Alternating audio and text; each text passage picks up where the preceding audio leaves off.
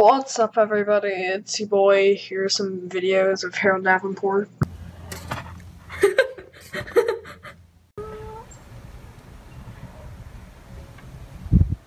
Harold, you like your box?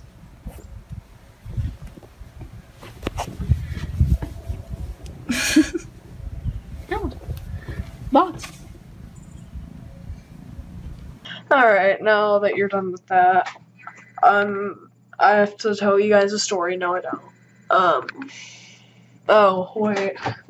I found this broken void cube on the floor at my school, and I put it in my backpack. It was way less broken than this, and you could actually tell it was a void cube. And you could actually tell it was a void cube at the time, but I guess it broke apart in my backpack. Here's what it's supposed to look like. So yeah, I've always wondered how these worked, because there wasn't a middle, and usually the whole mechanism is in the middle of the cube. And it turns out they just use it on the sides.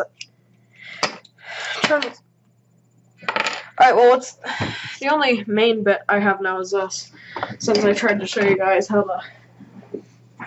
By the way, the reason why I say guys and not a gender neutral name is because, like, all of the people who watch my videos are male. Like, actually, if I check my analytics, like, right now, I'll say, like, 98% of my viewers are male. And, like, those other 2% who are female, I feel very bad for you. Don't watch my video. Nobody should watch my videos. They're not even good. Go watch, like, Austin McConnell. He's cool. Watch him. Oh! No, never mind. Yeah. I know. Hey, you guys wanna watch me do a thing? Watch.